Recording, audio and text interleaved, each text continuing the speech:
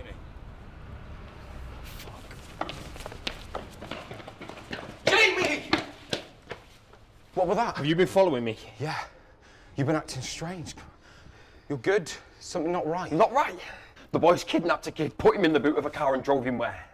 Oh, the middle of nowhere. How are you even cool with that? So we have to be cool with that, because if anyone finds out, then our his mate's mum was in the paper again this morning. They're offering money for anyone who's got information. So this is about money? You were going to go in there and rat your mates out for money? It isn't about money. I'm just sick of carrying the weight of their shit. A kid, Tom. A kid. Can you not see how wrong that is?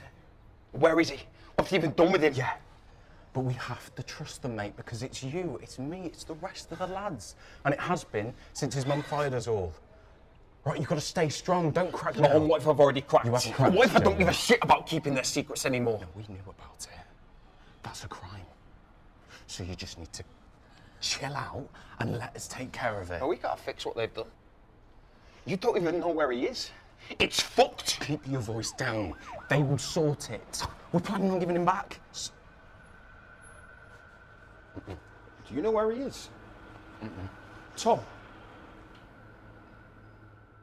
Tom. Tom, shit, for fuck's sake, you're gonna have to go and bring him back. Yeah, okay, I will. The kid is fine, but I need to talk to the lads and just tell them that we need to sort it out soon. I thought you were better than that. Petty revenge for losing your job. I ain't doing this anymore, I'm done. I'm out. I'm sorry, but I will sort it. I just need time. Friday. You've got till Friday. Friday.